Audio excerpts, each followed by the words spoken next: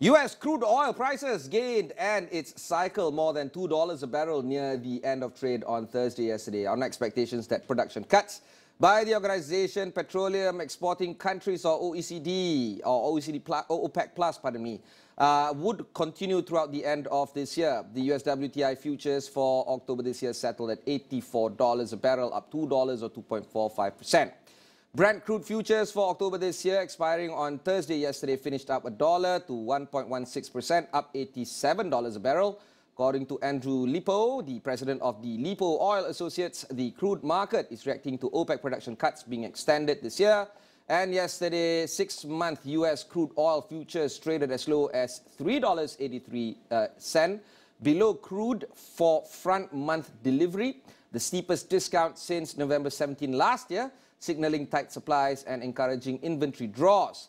Also yesterday, the U.S. Energy Information Administration said that the U.S. field production of crude oil rose 1.6% in June to 12.844 million barrels per day.